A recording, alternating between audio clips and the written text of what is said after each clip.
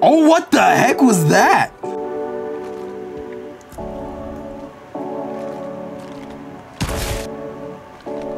Oh my god.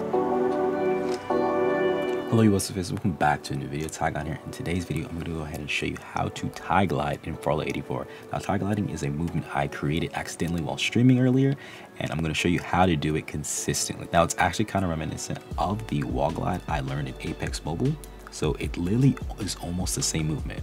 But with that said, let's hop right into it.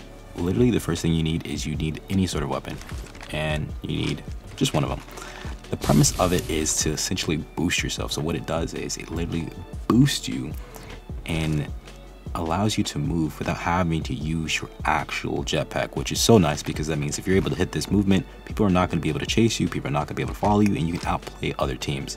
Now, it's pretty simple. Step one is you need to get yourself into an auto mantle. So what's an auto mantle, you might ask? It's when the game essentially helps you mantle or climb up something. So if I climb, the game is going to finish that for me if I hit that jump. So what you want to do is just barely miss it. So let me see if I can get far enough to just barely miss it. That's me just barely missing it.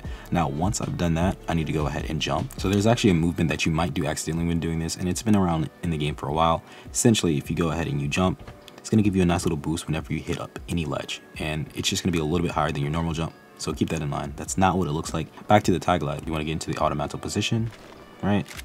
And then you want to either holster your weapon or unholster and reholster real quick. It doesn't matter which action you do. It needs to be some sort of holster, right? To actually be able to go ahead and hit that consistently, so you're going to want your feet to be like right there.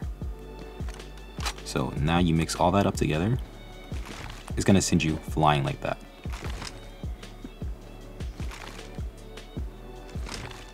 Now, with that said, you can actually make this a lot easier by going ahead and holding down the jump button.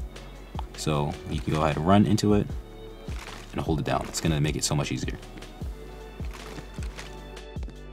Now, one thing I noticed is if you do hold it, you're not gonna go as far. So I do recommend spam tapping it if you wanna go a bit further.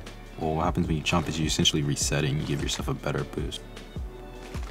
Like so. You can do this on any surface. You're gonna get varying results based on how well you do it and how well your timing is, as well as the literal ledge. So you can do it off something like this as well. Just make sure your feet are just off of it, and weapon swap real quick and it'll send you flying. Now, if you master this, it's going to take your gameplay to an entirely different level. However, it's going to be hard to do, so you're going to need to get into this training range to practice. But with that said, if you guys liked the video, leave a like and subscribe, and I'll catch you in the next one. Peace.